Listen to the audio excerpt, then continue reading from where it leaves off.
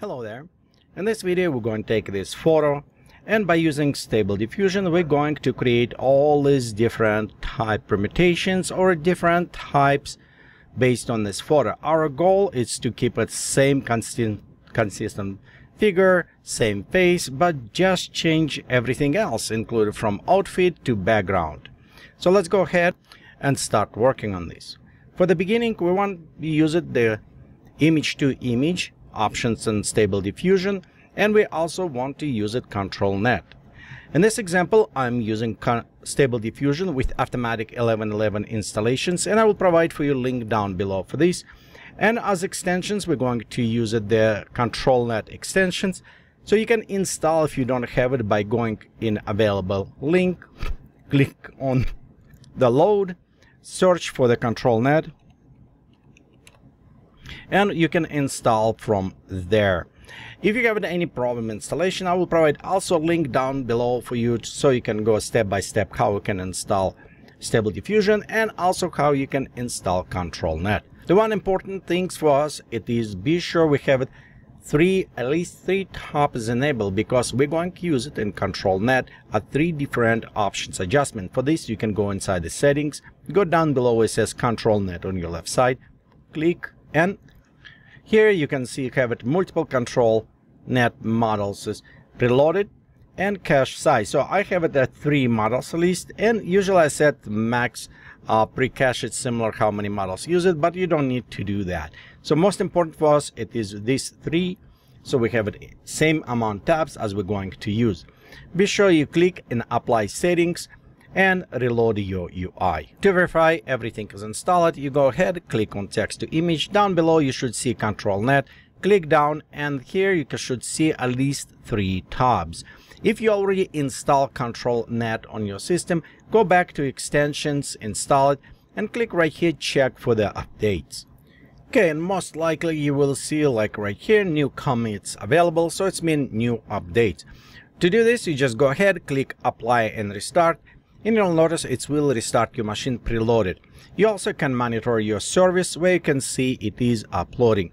Most likely the change is done because it's so actively developing as a Stable Diffusion, as automatic 1111, and same as Control. Most likely you will have errors like this come up, and even at startup the errors probably happen due to different updates on the Python libraries that using inside Stable Diffusion and new update with ControlNet. If this has happened, what you need to do is turn off this server that you're currently running and restart.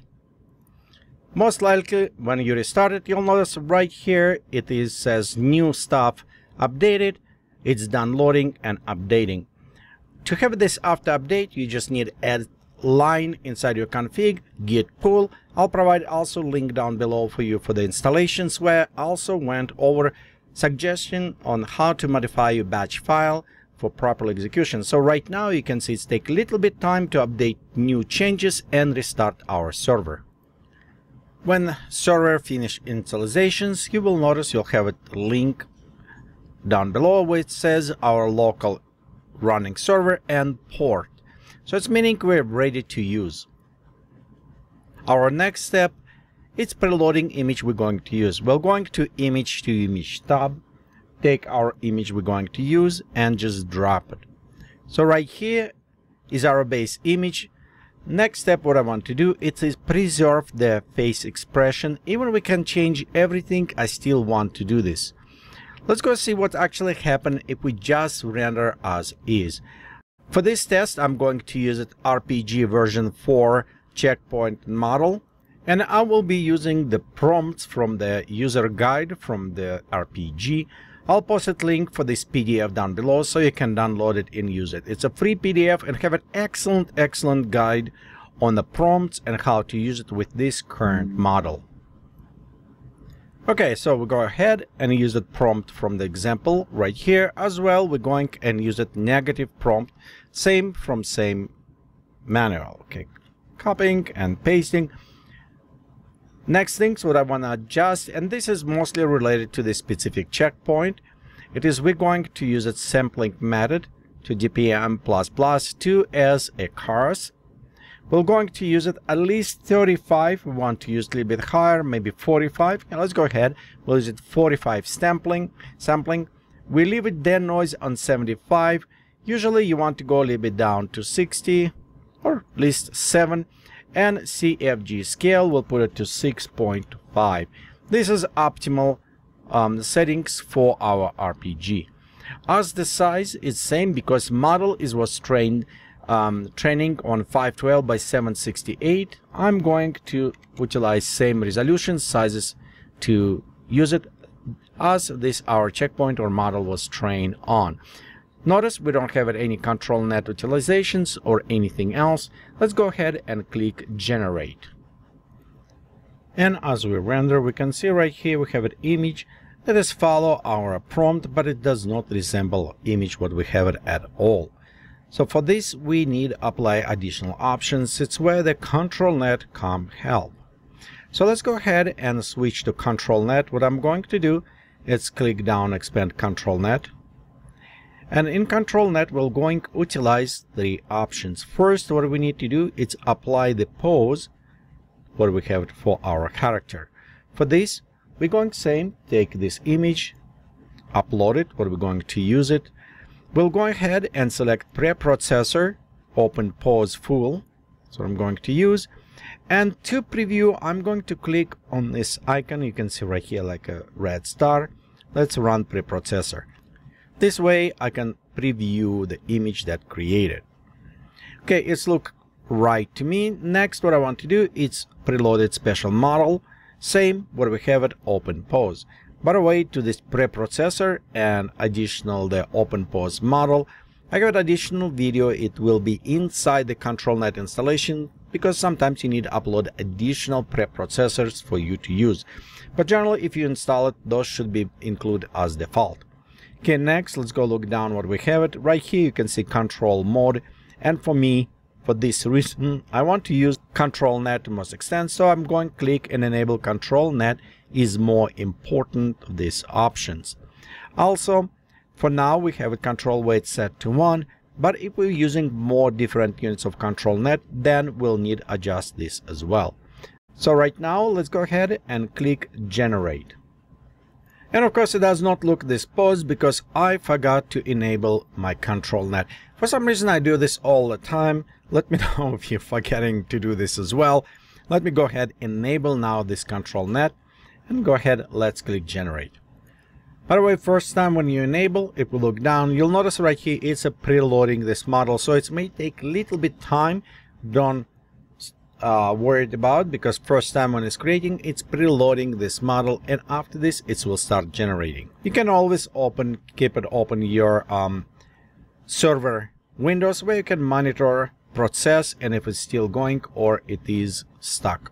And then now we can see it definitely have the pose similar to what we have it. Of course, position of the head and some details like clothes and everything is missing. So for this we need to utilize another portion of the ControlNet. And we're going to second tab, ControlNet. Now same, we're going ahead and upload the image we're going to use. And for this, actually, I'm going to use the canny. The canny give me outline and shapes, including for the face, hair, outfit, clothes, and all other things. So let's go ahead right now. We'll go click again to pre-processing. And generally I'm looking and it's not too many details. So to increase details, we need to take low threshold, bring down, and as well high threshold. Let's go ahead, click again to pre-render. And now we'll notice we should have quite a bit more details here. Okay, we also can increase, and this is a lower details. You can pop up, and this is our higher. So between those two variables, there you can play around. General, what I want to be sure, I see all outline of the face. This is kind of important for me. And also some details like chain and other ones. Overall, don't worry about pose too much because we have another ControlNet, if you remember, one with the open pose. This is mostly for the details. Of course, we go ahead and click enable. One thing I want to do at this point, I want to decrease weight for this ControlNet, going down to 0.7. and set ControlNet is more important in this case. Just click down here. Next, we'll go also to first ControlNet 0 and same decreasing to 0.8. This way, we're balancing between those inputs. At this time, let's go ahead and click Generate. Okay, so let's go ahead, you render, and it sometimes come like error does not look same, and if we look right here, open pause, fail to load it, and this is related again if you skip some step. In my case, let's go back to our second ControlNet. You'll notice I forgot to select model. Of course, I need to select Candy model. This should resolve our problem. Okay, after this, we should go ahead and start generating. And in this case, we can preview. Now it's everything loaded properly. So many times when I have some error occurred by processing or other things, it's due to forgetting check or enable box or check preloaded models or preprocessor. Okay, now we have it our render. You can see it is much better now. Definition on outfit, close is match what was before right here, position and face. We also can click and preview what was render in this case. By the way, if you want to have this additional information displayed, this will be inside the settings, ControlNet, and you just need it uncheck do not append detect med on output. Okay, let's go back to our preview. Okay, that is look nice, but face does not necessarily resemble what I wanted. To resemble the face, I actually need to use it in painting. Let's go ahead, click right here in paint, and we'll transfer our image to inside the in paint. Notice we still have all our settings. For in painting, we'll go ahead, select the paint tools, and I'm just mask the face. Okay, beside masking face, we also need look on settings what we have right here. Important is mask blur. It's how many this mask blur inside. If we have a value too high on a blur, let's go ahead generate this one. You'll notice we'll start having like outline or mask does not going very well because it's start having blending too high. If we have it a mask too low, then we'll have it very sharp. Okay, so right here we in paint, and notice if we create it, it is in painting just in the face, opposite what we wanted. And because our option this says was in paint mask, we need set in painting not masking, so it's going all over other areas. Let's go ahead and click generate. Okay, so the face definitely look better. We don't have any extra line, just a little bit right there. We need to soften, maybe reduction a little bit on the painting, or take our brush and come a little bit up to chin. I think a little bit down below. All of rest was replace it. Okay, let's go ahead. What I'm going to reset everything. Click again on paint face and just go and paint eyes, nose around this area. This is what I found out it's most important. And of course the rest will be very close to this. So we go chin, a little bit on forehead, and maybe cheek right there. There you go. This will be much better mask for us to do. The one thing I noticed, sometimes background, it still does not painting very well. So to paint a background when we need it or replace a little bit more with this, we can add additional ControlNet. So this will be our third one. Same, we'll go ahead and put our model inside. But for this one, I want to actually, scroll down, use it depth filter. And we're going to use a depth layers plus. We'll select this one. And let's preview what's happening here. If we click on a pre-processing, you'll notice we'll create a depth mask, which we can use it for different reasons. And one of them, we can isolate background and just keep it point on our figure. To do this, we can select % of removed background and move it. Usually we can start about 50, maybe 60, and click again pre-processing. And you can see where the black it's cut off. So it will help us to integrate background a little bit better in our scenery. In this case, I want actually says my prompt is more important because I want actually background be replaced based on the strings what we're putting in. As well, let's go down and check. We want to enable, and we want to be sure select model, and we'll go with a depth on this. So depth layers plus and model depth. Enable. Control weight, let's put it down a little bit to 8.0. We'll keep it my prompt enable. We have it right sizes, and we're ready to generate. One thing when we add every ControlNet processor, it does take additional time. And notice right here, because we pre-cached some other models, right now we have a third model loading, and it is our depth. When it's processing depth, you'll notice it will process in iteration specifically, and it will help us to isolate and create a little bit better background.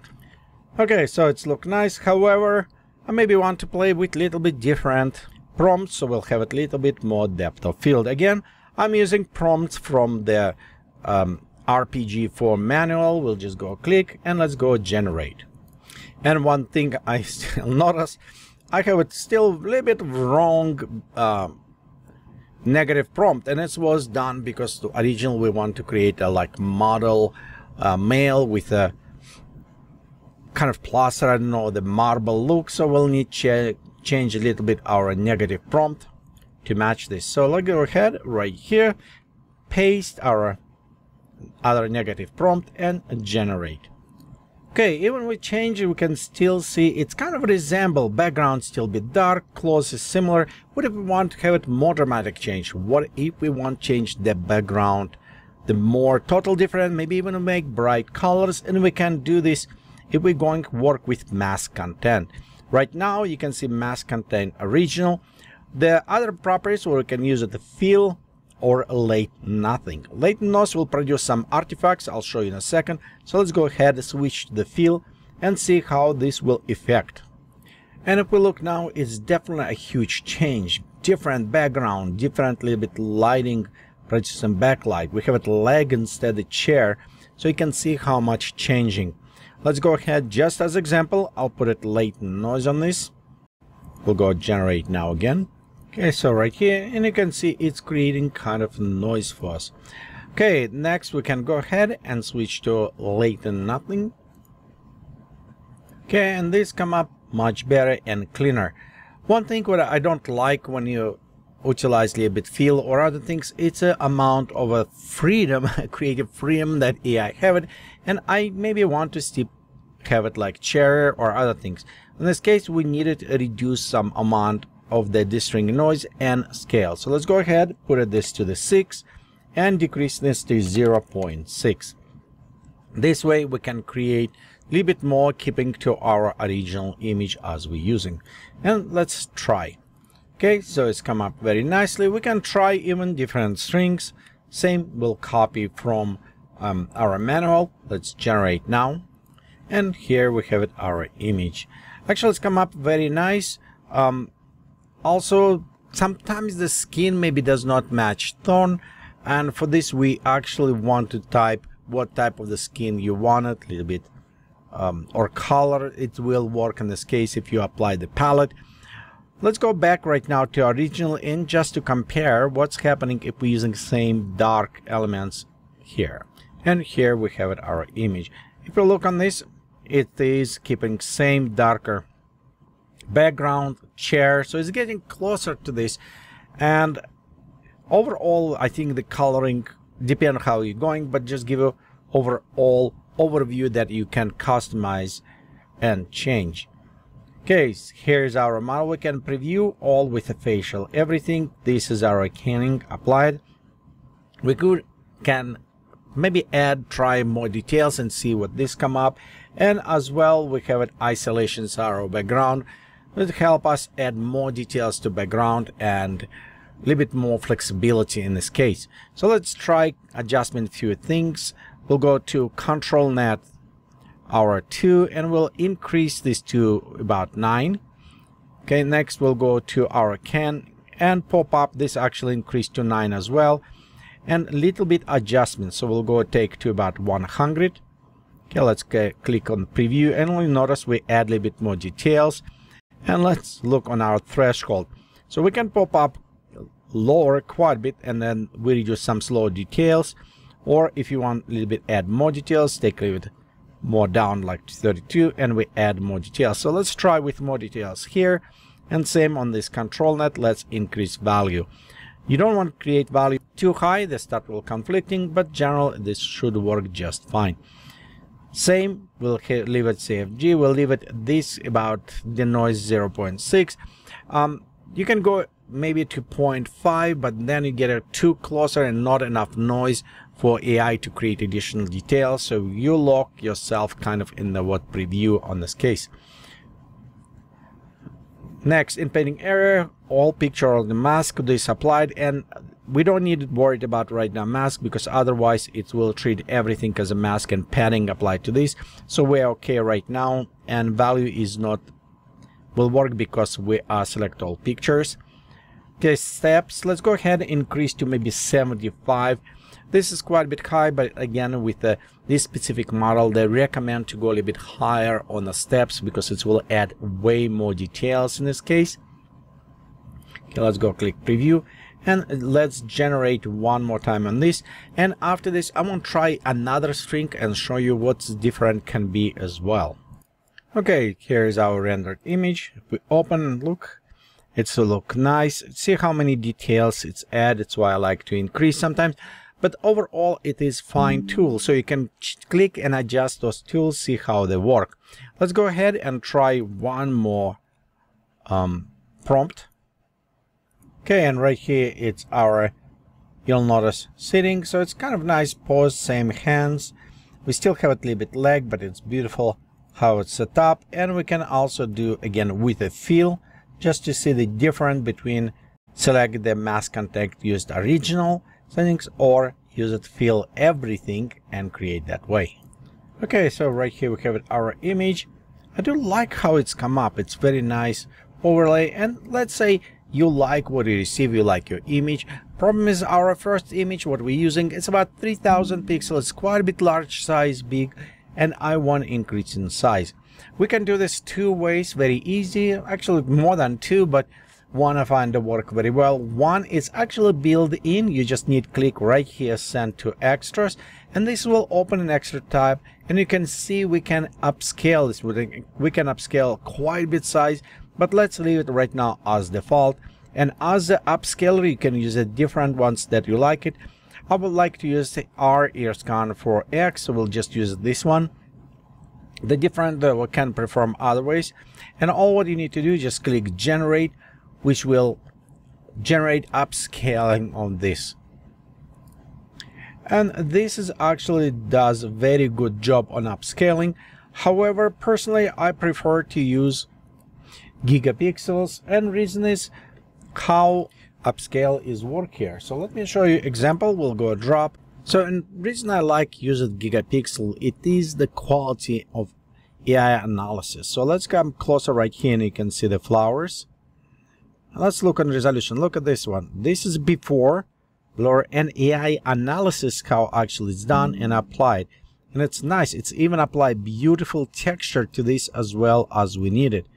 Look at this amount of details, because we can easy upgrade. And another big plus, we can do this as a batch file. So if you render a lot of images, you can open here and run through them.